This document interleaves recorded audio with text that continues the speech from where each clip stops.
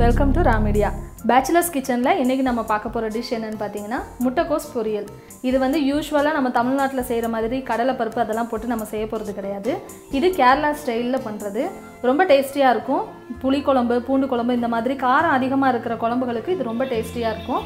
ரொம்ப ஈஸியும் கூட. இப்போ இதை எப்படி செய்யலாம்ங்கிறத பார்க்கலாம். அதுக்கு முன்னாடி இதுக்கு என்னென்ன தேவையான பொருட்கள்னு பார்த்துடலாம். முட்டைக்கோஸ், இதை வந்து 1/4 கிலோ முட்டைக்கோஸை நான் சின்ன சின்ன பீசஸாக கட் பண்ணி கழுவி வச்சுருக்கேன். இது தேங்காய் எண்ணெய். இதுக்கு மெயின் தேங்காய் எண்ணெய் தான். வேறு எந்த எண்ணெயில் பண்ணிங்கனாலும் அந்தளவுக்கு டேஸ்ட் இருக்காது. ஸோ தேங்காய் எண்ணெய் முடிஞ்ச வரைக்கும் யூஸ் பண்ணுங்கள். ஒரு 4 பல் பூண்டு எடுத்திருக்கேன்.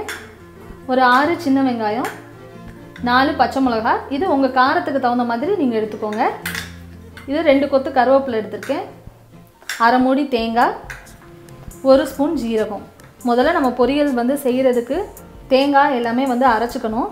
நான் என்னென்ன அரைக்கணும்னு சொல்கிறேன். நம்ம எடுத்து வச்சுருக்க தேங்காய், பச்சை மிளகா, வெங்காயம், கருவேப்பிலை, பூண்டு, ஜீரகம், நம்ம எடுத்த எல்லாத்தையுமே நம்ம அரைச்சிக்கணும். ரொம்ப நைஸாக அரைக்கக்கூடாது, கொஞ்சம் கொரகொரப்பாக தான் அரைக்கணும். ஒரு கடாயை வச்சுக்கோங்க. இதில் 2 ஸ்பூன் தேங்காய் எண்ணெய் நான் ஊற்றிக்கிறேன்.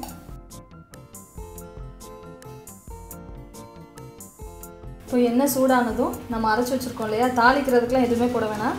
நம்ம அரைச்சி வச்சுருக்கிற இந்த தேங்காய் விழுதை வந்து டைரெக்டாக சேர்த்துருங்க.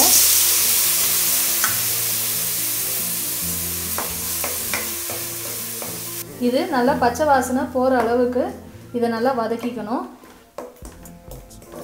இப்போது பச்சை வாசனை நல்லா போயிடுச்சு. இதில் முட்டைக்கோஸை ஆட் பண்ணிடலாம். முட்டைக்கோஸை நல்லா கழுவிட்டு நல்லா அலசிட்டு புளிஞ்சு போட்டுருங்க. இதுக்கு தேவையான அளவு உப்பு ஆட் பண்ணிக்கோங்க.